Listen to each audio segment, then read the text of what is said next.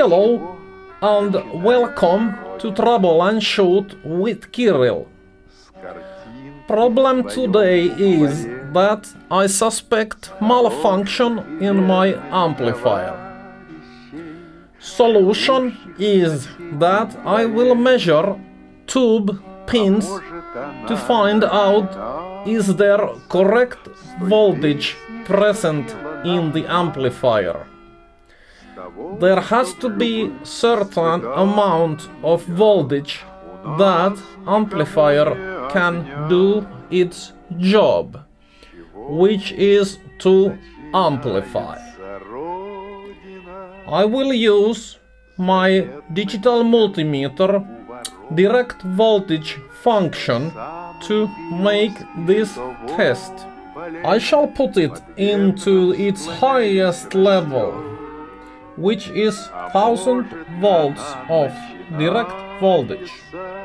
I will now put on the amplifier. Normally we would wait around 20 to 30 seconds for tubes to heat up. But as the tubes are here, it is not necessary. We also see that we don't have speaker cable connected. You might ask, why is it like that? Reason is that I do not have anything on my amplifier input. Therefore, I don't need to have anything in my amplifier output. Very logical. Do you think so? Now I shall proceed for the test. We are testing the pins number 3, 4 and 5. This probe is our ground connection.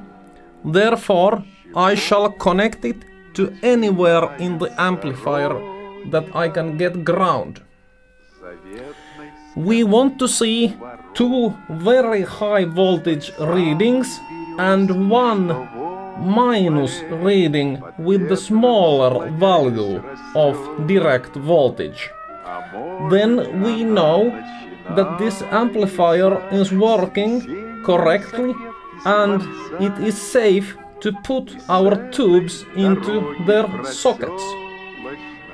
We start. First I will place this to this screw here and start with the pin number 3.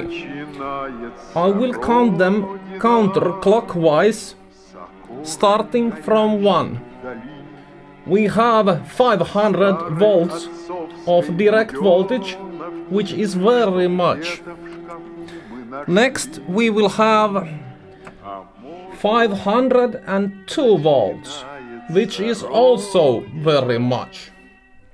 Now I want to see minus reading of smaller value. We have reading of minus 58 volts, which is our bias voltage. I do the same test with another socket. Starting from pin number 3, proceeding,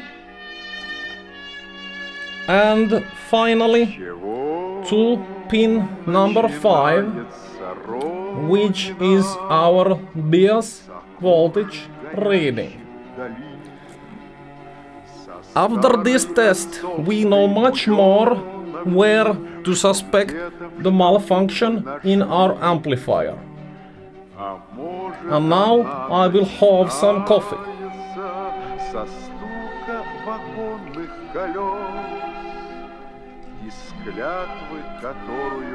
Stay with Kirill and you will learn how to troubleshoot like real professional.